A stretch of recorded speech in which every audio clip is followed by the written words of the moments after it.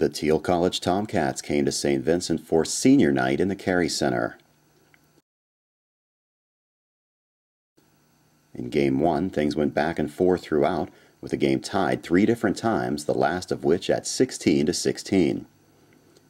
SVC then scored 3 straight points and never looked back, going on to win by a score of 25-21.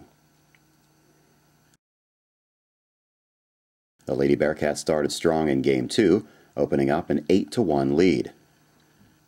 After later building the lead to 20-12, SVC saw that lead cut to 5 as Thiel closed within 22-17. But SVC once again pulled away for a 25-18 victory.